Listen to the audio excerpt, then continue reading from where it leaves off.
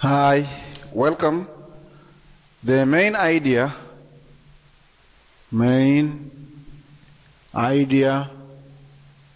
that we are going in for is modeling ideas helps to form theories. Modeling ideas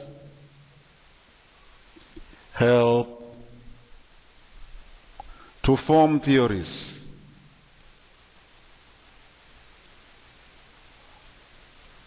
Modeling ideas help to form theories.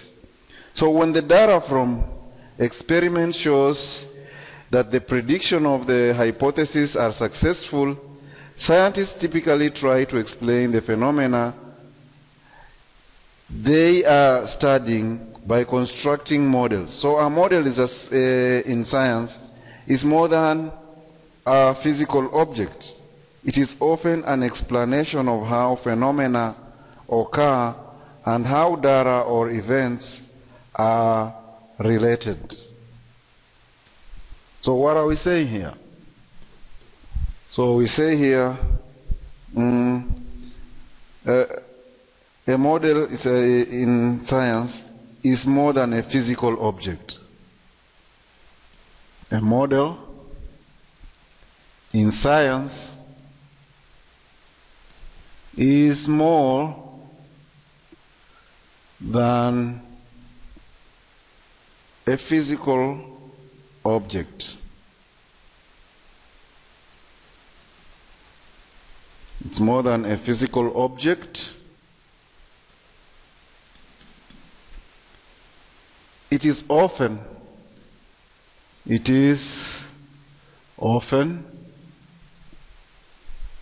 an explanation. It is often an explanation of how phenomena occur, of how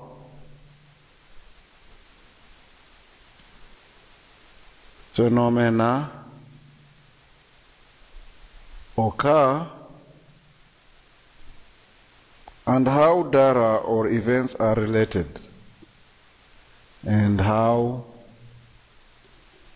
data or events are related. So models basically they help to make things easy for scientists and also easy for anyone who is coming to benefit from the research that has been carried, be it a scientist or someone who is not a scientist.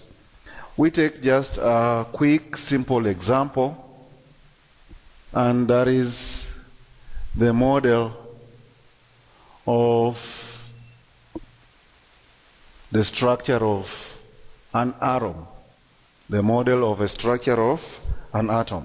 So if we look at this model here, maybe you have 1, 2, 3. These are the protons.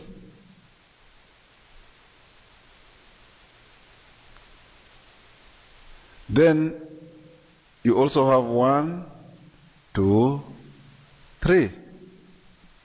Lithium. It will also have other things in it, which are the neutrons.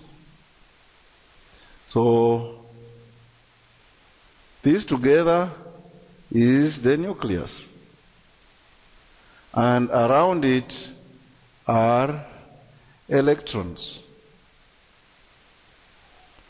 This is a model that helps us to explain what an atom looks like. This is just but an example of a model, and you can see how a model really makes things easy. One important model in chemistry is the atomic model of matter, which states that matter is composed of tiny particles called atoms. So one important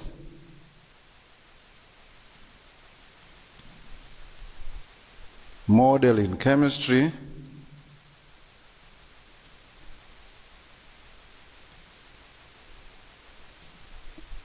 is the atomic model of matter.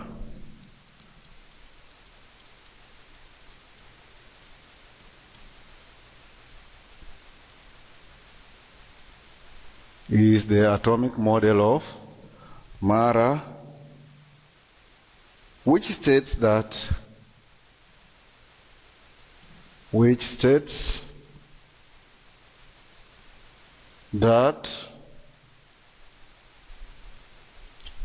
matter is composed of tiny particles. Matter is composed of tiny particles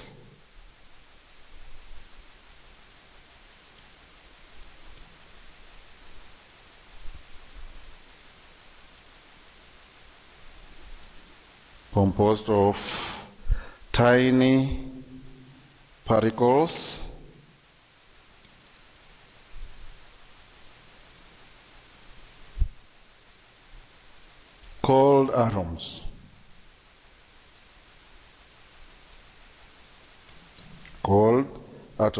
So if a model successfully explains many phenomena, it may become part of a theory. So if it happens that a model successfully explains many phenomena, it may become part of a theory. So the atomic model is part of the atomic theory, which we will be looking at as we continue with our studies of chemistry. So what happens here is, if a model successfully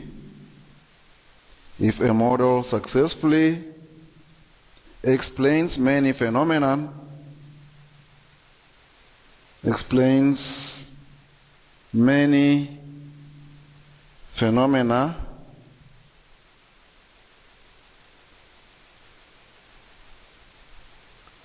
it may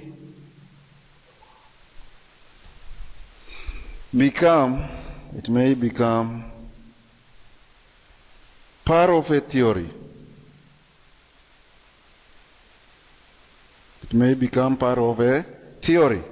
The atomic model is part of the atomic theory, for example. The atomic model is part of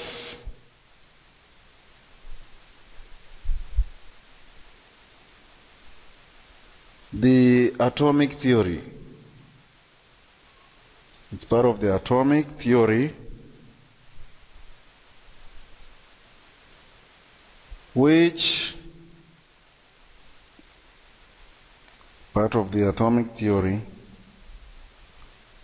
which we will be looking at, so we'll be looking at this later on. It's part of the atomic theory. So atoms, which are the building blocks of matter. So a theory is a broad generalization that explains a body of facts. A theory is a broad generalization.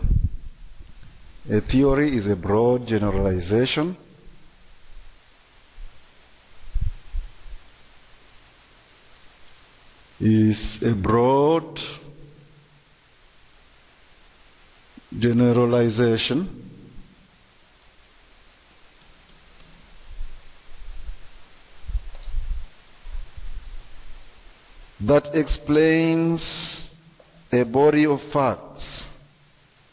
That explains a body of facts.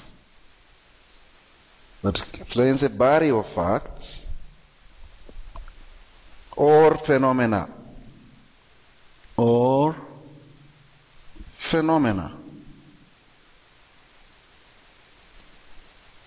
So theories are considered successful if they can predict the results of many new experiments. So experiments of the important theories you will study in chemistry, like the one of kinetic or molecular theory and collision theory, we will be looking at them as just part of examples of models. So what we mean here is that after carrying out research and scientists coming up with the conclusions, and these conclusions going through peer testing, then what happens next would be that they will be released as theories. So a theory is a scientific body which of course is dependent on proof.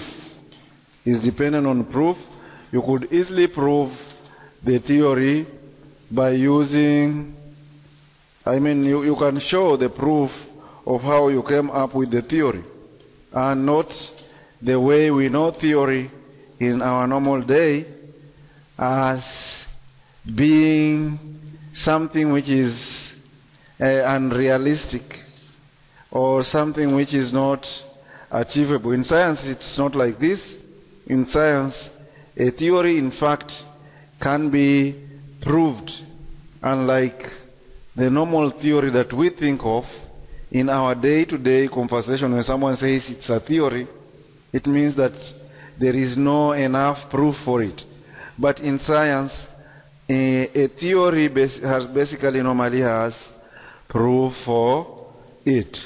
So hope you benefit from this video and keep on with the pace so that you could learn more and progress well. Welcome for another video in the next coming session.